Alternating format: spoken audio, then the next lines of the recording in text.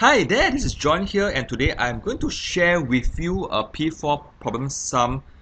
If your child is in P5 or P6, I think that he can still benefit from this video because I'm going to share with you the very fine details on how to solve a problem sum smoothly and get it right. So now let's dive deep into the question. Tom had 215 more stickers than Ahmad at first.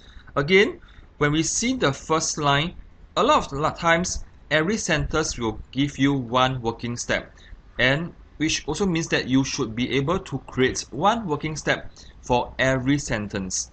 So, Tom had 215 more stickers than Ahmad. So, we can actually, let me change the size of the line. Okay, so using this sentence, we can write before, and then we have T for Tom, A for Ahmad. Sometimes your child may want to write out in full, TOM is fine, or just write T and A to represent the names. Then we have a simple model, and since Tom has more, so Tom has a longer bar compared to Ahmad. Then next we have after, okay, after, then again Tom and Ahmad. Then continuing from the question, it says Tom bought 55 more stickers in the end. Okay, so Tom bought some more, right? So let's imagine Tom bought some more. So the dotted line tells me that there's a change here. So this is 55. So by rights, for Tom's model, after change, it should start from here and ends here, okay, to be in line. And one of the common mistakes that I see in most kids is they draw the model side by side, and it's really very hard to compare the change, because at the end of the day, we are looking at a proper alignment. Alignment means like that, okay, proper alignment, top to bottom.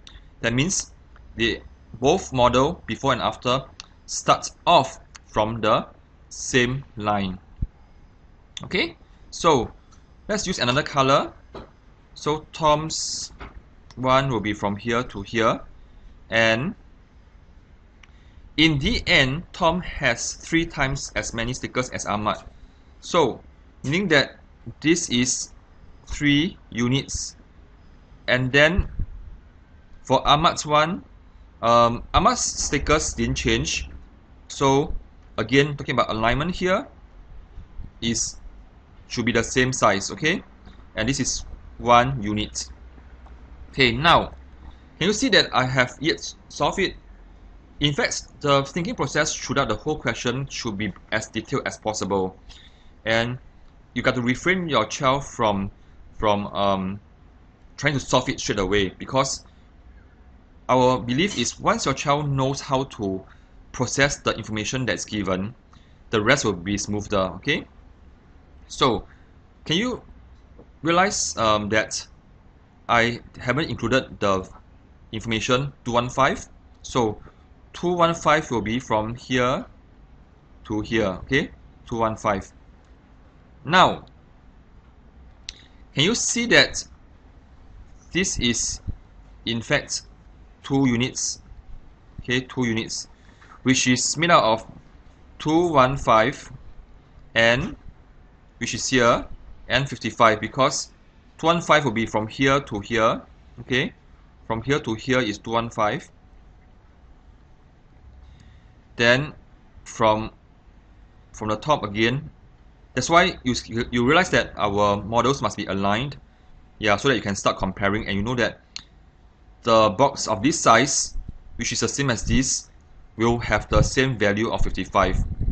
So 2 units is equals to 215 plus 55. Well done. Okay, so now let's solve it.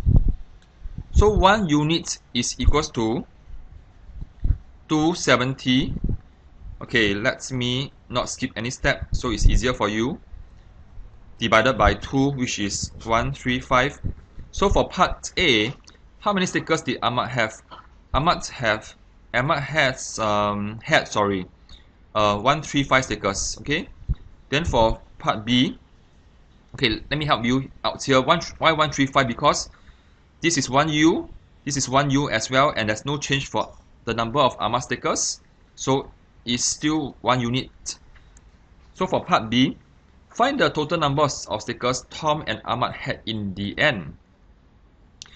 You can see that it's made out of 3 units plus 1 unit, which is 4 units here and here. Okay, so 4U will be 4 times 135 equals to 540.